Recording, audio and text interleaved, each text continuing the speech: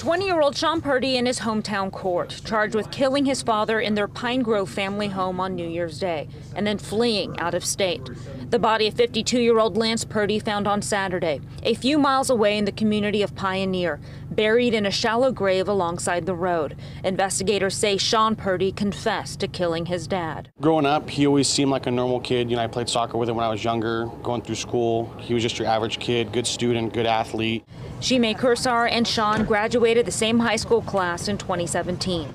Totally different, he didn't look, his posture was bent over, he didn't look like his normal self, He looked like he had a lot of stuff going on upstairs. An affidavit we got hold of today really gives a clearer picture into why prosecutors believe Sean Purdy killed his father. They say in addition to taking off to Washoe County and fleeing deputies, they also believe Sean withdrew the entirety of his parents' bank account, $9,000.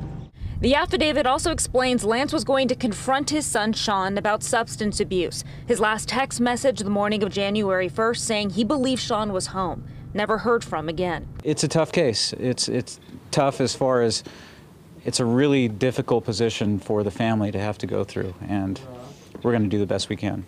Deputies also found a suicide note signed by Lance Purdy, but believed to be Sean's handwriting. These past few months have made me incredibly depressed. I have suicidal thoughts due to Sean's recent failures and lack of love. If this is my final goodbye to the family, I want you to know I enjoyed this journey, even though it ended like this. I wish I had done better. They also found another handwritten note with similar penmanship. 2 things you should know. I see you. I've been waiting all day to see if you would bust in here. If you take from me, I will kill you in your sleep. I know where you sleep. Walk away now. I'm an honest person. Please don't make me do this to you.